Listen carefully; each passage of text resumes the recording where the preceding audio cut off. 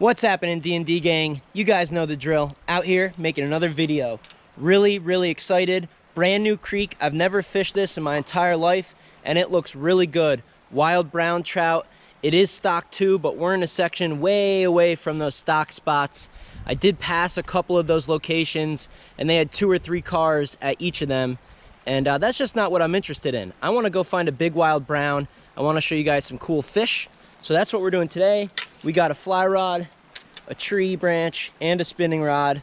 So we got multiple tactics. I do have some embarrassing sunglasses on, but I looked all around the house, couldn't find my good fishing sunglasses, and I was burning time, so I figured we had to get out here. If you guys are new to the channel, please click the button, subscribe. Let's get this thing to 1,000.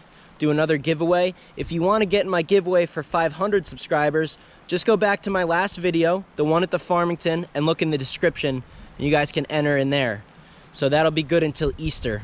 But that's pretty much it. Let's get in the water, catch some trout.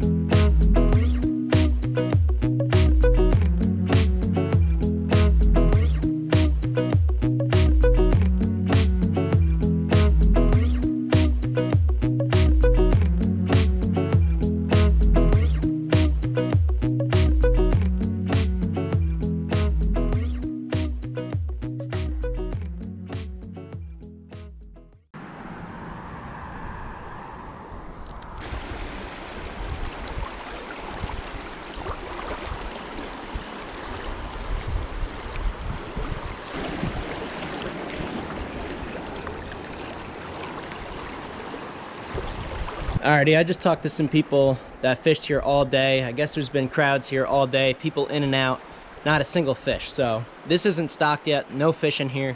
There might be 1 wild trout every 200-300 yards of stream, but I just don't have that type of time today to go hunt down 1 random fish. So we're gonna make this a part 2. I'll come back when it is loaded with trout, and then we'll try to get some wild trout mixed in. So see you guys in part 2.